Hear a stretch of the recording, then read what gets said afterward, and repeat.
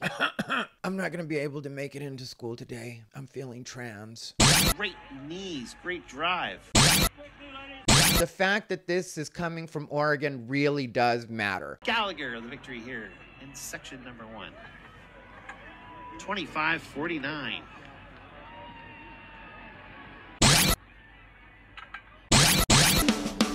She's going the distance. She's really a he. Wait. I think the line is she's going for speed. Either way, let's get into this story. What's up, everybody? Ty Rivera here, the absolute best LGBTQ comedian in the world. This story was brought to my attention by my East Coast bestie, Renee, living in New Jersey. I don't know why. That's neither here nor there. Anyway, what I wanted to talk about today was the transgender athlete that smoked the girls during a track meet over the weekend, and social media was outraged over it. I'm gonna read the story for you guys. I'm also gonna give my opinion on this. I really do feel like if you have transitioned to being a woman, being a girl, you should really just sit it out and let your muscles soften is what I really feel about it. You do not need to be doing these butch manly activities that are gonna keep you built like a man. Are we trying to be a woman or are we not trying to be a woman? Where are we, ladies? But also, in their own self-interest, why wouldn't you compete against the women? Did you not transition so that you could be a groundbreaking bitch? Or did you transition so you could be some kind of sideline? Either way, when I'm being serious about it, I really do feel like if you decide to transition and you're still going to compete in anything physical at all, I think that you should still compete with the boys. Not only because it's fair to the girls, because the girls do lose out on things. A lot of times, if you're in high school, you're trying to get a scholarship so that you can go to college. And why should they not have an opportunity at these scholarships? Because what was a genetic male decided to transition and is now calling himself a girl or calling herself a girl, however you want to say that, which I know, again, let me just say this really quick. Some of you are going to get mad at me. I know that happens almost every video when I say she and it's genetically a male, but there's two things going on. One, I get kind of confused when I'm doing these stories anyway. But the other thing is, I don't know if you know this, but YouTube doesn't exactly like that behavior.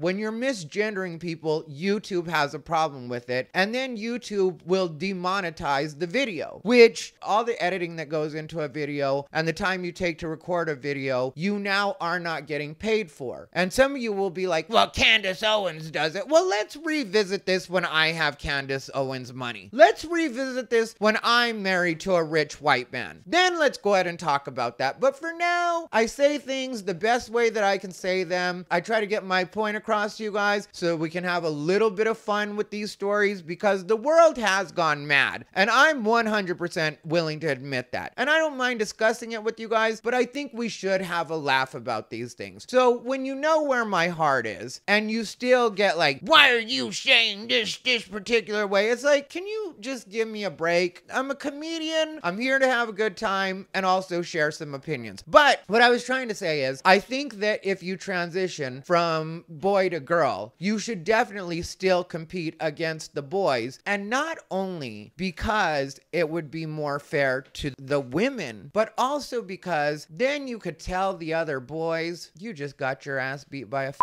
I'm gonna have to beat that, but it rhymes with baguette. But you can say that, and then you can be like, now let's hit the showers and let me show you what a real woman's body looks like, fellas. You know, I really do feel like if you're trans, you should have more fun with being trans. That's what it comes down to. And also, you have to remember, you just got here. Some of these girls have been working at being girls their entire life because they didn't have a choice. And now you've decided that you're gonna be a girl, and you're snatching not only wigs, but also awards, medals, and scholarships. So let's get into this story. This is by Fox News. I know, again, some of you are gonna get like, well, Fox News is very right-leaning. The last couple articles I've read have been by left-leaning. So I just find who's reporting the news, and I will tell you that on this particular one, outside of certain blogs like Neighborhood Talk had reported on it, but outside of certain blogs like that, the mainstream media doesn't really want to pick this one up because it's a bit of a hot potato, because the truth is, for the last couple of years, mainstream media really was supporting LGBT and trans. And now that it's fallen out of favor with the general public for the most part, mainstream media has to figure out a way to pivot. But they can't just pivot overnight, because then they look bad and disingenuous, which we all know that mainstream media is bad and disingenuous. They're just there to make money. So anytime people feel like mainstream media really supports this or mainstream media really supports that, mainstream media really supports making money and selling ads. So when you guys think that mainstream media actually has some morality attached to it, stop yourselves. So here we go from Fox News. Before we go any further, I'm just going to ask that you like, comment, and subscribe. If you want to comment just to help me on the algorithm, but you don't know what to comment, just leave a knife, because you know transgender activists are going to come for my neck. Oregon high school transgender track athlete competes against girls at event, sparking outrage on social media. And then the subheadline is, Aiden Gallagher finished as high as second place in the event. An Oregon high school came under fire on Saturday as a transgender athlete was able to compete against girls at a meet. This is where I'm going to stop really quick, because the fact that this is coming from Oregon really does matter. Oregon really has jumped off the deep end when it comes to politically correct in general. Woke is what you could call Oregon. Nike is based there, closer to Portland. I don't know if Nike has put something in the water or why it's turned out so much that way in Portland. Nobody ever mentions the fact that they might still be protesting over I don't know what there at this point. Portland was so crazy with the way that they were breaking things and looting and blowing things up that for a minute there they were making Gaza look like a quiet place to study. So when it comes to Oregon, I would just write them off altogether, but we're still going to go ahead and finish reading this story. Aiden Gallagher, a 10th grader at McDaniel High School, competed in the Sherwood Need for Speed Classic in Sherwood, Oregon, which again, I looked up Sherwood. Sherwood is 30 minutes from Portland. And if there's anybody from Oregon in the comments, I know you're going to be like, well, I live in Corvallis and we don't go for that woke stuff over here. Or you're going to be like, I live in Grants Pass and we're definitely not that. I live in Eugene, and Eugene is kind of on that too. But whatever, I know that Oregon can be a great place. It's one of the first places that I did the road as a comedian. So I know how fun you guys used to be. And I know even Portland used to be really great. But then at a point, it just went too far with the political correctness. And now it's no fun at all. And it really has been taken over by literally the woke mob. And so Sherwood is 30 minutes from Portland. That's practically still Portland. That's a suburb is what that is. Okay, so I'll keep going. Gallagher was seen in one clip blowing away the competition in a heat for the 200 meter. Gallagher clocked in with a 25.49 mark and ended up finishing in second place in that event, as well as the 400 meter, and in 7th place in the 4x100 relay and 8th place in the 4x400 relay. But Gallagher's ability to compete in the event sparked outrage on social media. Okay, so you did really well on that first one, but then you finished in 7th and 8th place. Just pack it up and be a boy again. This isn't working out. You're supposed to smoke all these events. What are we doing here? Aiden, if you're not gonna smoke the girls, stay off the track. You're making all of us look bad. Boys, girls, trans, you gotta at least win some shit. I mean, like, look at what Michael Phelps did. I mean, like, Leah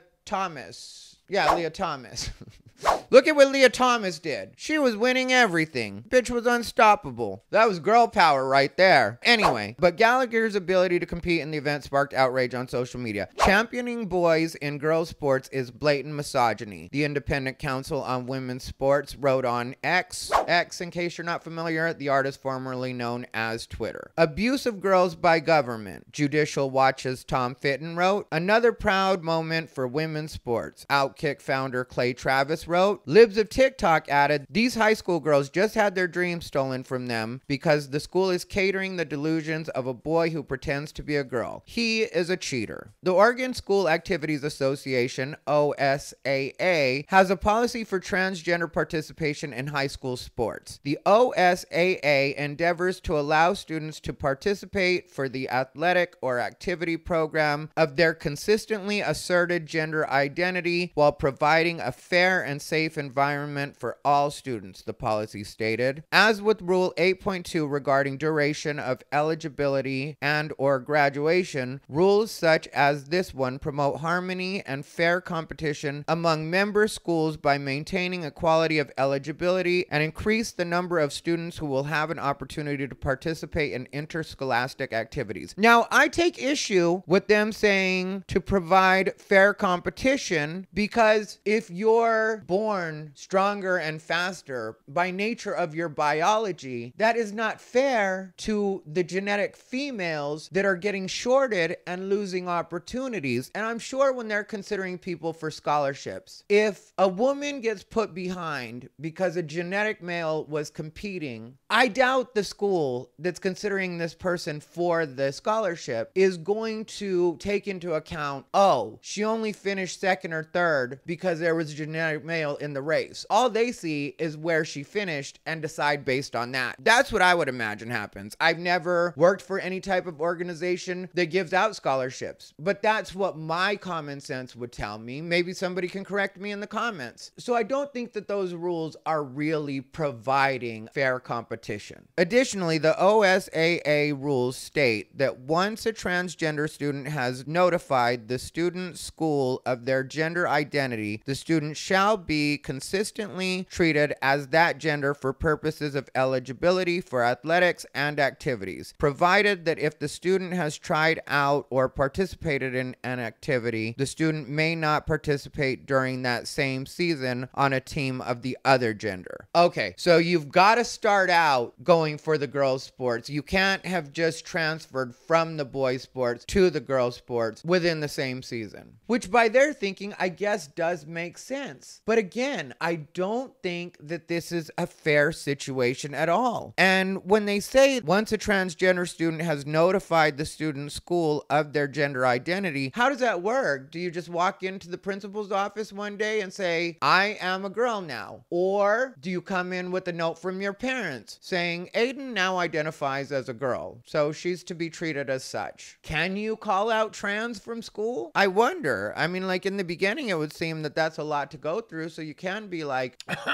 I'm not going to be able to make it into school today. I'm feeling trans. And they're like, all right, well, you know, if you identify as sick for the day, I guess we have to respect that you're sick for the day. And also when they say the OSAA endeavors to allow students to participate for the athletic or activity program of their consistently asserted gender identity. So as long as you keep saying it, that makes it true, according to the OSAA. But let me break it down for you guys. I'm going to tell you guys what I really think we need to do. I think we just need to forget that Oregon is a state. I think that this entire story just needs to be a their problem situation. And I know a lot of you are going to say, but what about the girls? And what about the women in Oregon? The women and the girls in Oregon are probably willing to go along with this because that's just what Oregon has turned into. I would look at Oregon as if you had an alcoholic family member. They don't realize there's a problem. They are still in denial. And until they realize a problem, there really isn't a problem to work on. A person's got to want it. You can't want it for them. So when it comes to places like Oregon, I feel like we just have to completely make like they're not there, let them do what they want to do, and then on a national level be like, okay, you're right. You may have won these particular races and you may qualify for this particular meet, but this is now the nationals, and in the nationals we recognize that there is a difference between sex and gender, and we are going on sex. So you're either born male or female, and I don't care about what hormones you're on or how many times you have identified as this particular gender. Your sex is immutable. You are definitely a male, and males do not compete against females. So that's the end of that conversation. Hit up the Supreme Court, write a blog about it, tell your friends, put it on Instagram. We don't care. You're male or female, and that's the end of it. Anyway, let me know what you guys think down below in the comments. This has been Ty Rivera, the absolute best LGBTQ comedian in the world. Little boy.